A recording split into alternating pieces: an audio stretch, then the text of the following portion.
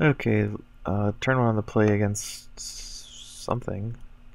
Duskmaws, so he's probably Dejin sort of deck. Just gonna play turn 1 Herald in the side lane. This way, if he plays a Spiritual Sentry, he pretty much has to play it in the opposite lane. I mean, he could play it in front of Herald, but Nether Shriek and Immortal Echoes. That's kind of weird. I wish I had a pump spell. This would be a great time for a pump spell. So if I Metamorphosis his Nether Drake here and then play an Aranti Warlord, his Immortal Echoes will get back the Flywing Chrysalis, and he won't have a Nether Drake in his death pile. So I think that's the play. Because I don't really... it might not actually be the play. I don't actually have a reason to kill the Nether Drake. I can just play HeraldBomb Behemoth and either one of my creatures, or I could just level the Metamorphosis.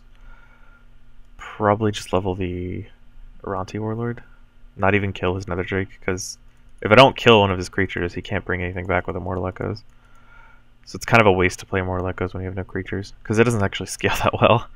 It's level 1 and level 2 are almost identical. Its level 1 is you can only bring back level 2 or lower creatures, and its level 3 is you can bring back any creature. So since he doesn't have any level 3 creatures in his deck, and he won't until like level 3, there's no real reason to play Immortal Echoes in rank 1.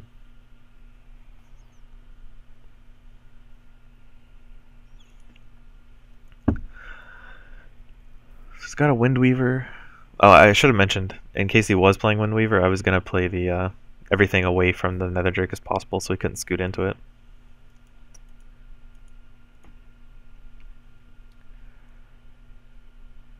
I'm going to play a Malice Hermit. I could actually Legion Shard my Herald, but it would still leave it at 2 toughness, and I think it's better to play Malice Hermit and Warlord.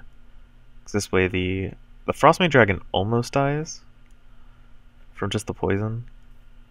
But having this many creatures in play, my Malice Hermit's going to be so big that he can't even really block it with his Frostmane Dragon. It does suck that my Shardblade Behemoth will shrink and die eventually, but he still has to deal with it. Somehow. He can't just take 7, then take 5, then take 3. That's kind of a lot of damage. 15 damage, actually. So he chooses to make a Frostmane Egg in front of a creature that kills it.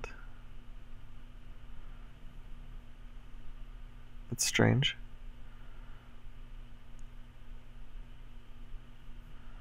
I think his best block is to block the Malice Hermit with his Frostmane Dragon. That way it does 5 damage to it, and he can kill it with, like if I was forced to play another Malice Hermit or something. There's no real reason to deal 5 damage to Aranti Warlord.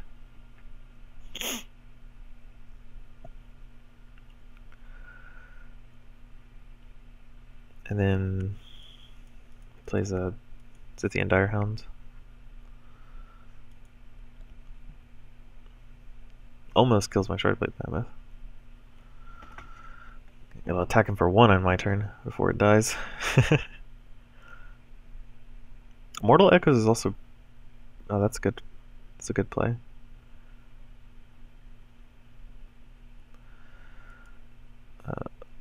What was I saying? Immortal Echoes is kind of questionable against the Herald deck anyway, because usually they just play Herald over and over again.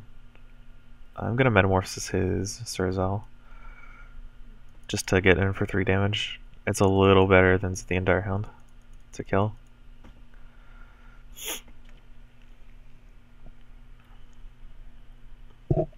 So now I've got 2 level 2 Heralds in my deck. Heralds is the best against the Sorter deck because they play Immortal Echoes, Spirit Stone Sentry, and Surazal. So having a level 2 Herald and a 2 level 2 Heralds is going to be really good. I need to play those like ASAP. I'm not sure why he played Spirit Stone Sentry. I could actually kill that with a level... Like if I had a level 2 Yeti in my hand, which he knows I have 2 of already, I would actually kill all his creatures here, and the Herald would deal damage to him with the Spirit Stone Sentry. I actually might play the Malice Hermit anyway, because it does get fairly large, and it takes a long time to kill my creatures. Like I expect they'll be dead anyway, though I think the play is actually to play Herald in front of the Sentry, Then play Shardbound Invoker and bump my level 1 Herald. So it also has 6 power. Spiritstone Sentry is actually really, really bad against Herald decks, because you can't control where it comes back, and if it comes back in a side lane and dies again, it'll come back again and die again. Like, it can keep doing this until it has enough toughness to live. And it needs 13 toughness to live against 2 Heralds. So if that Spiritstone Sentry dies and it comes back in a side lane like 3 or 4 times, it's going to do like 36, 48 damage to him. All completely out of his control. I think his best play is actually to play a Windweaver, move the Nether Drake into the Herald, so he can kill it, and then move the Spiritstone Sentry away from the side lane. He didn't do that, so he's just going to take damage. Now I can play... pretty sure I played Shardbound Invoker. No, play Malice Hermit first, because it kills everything.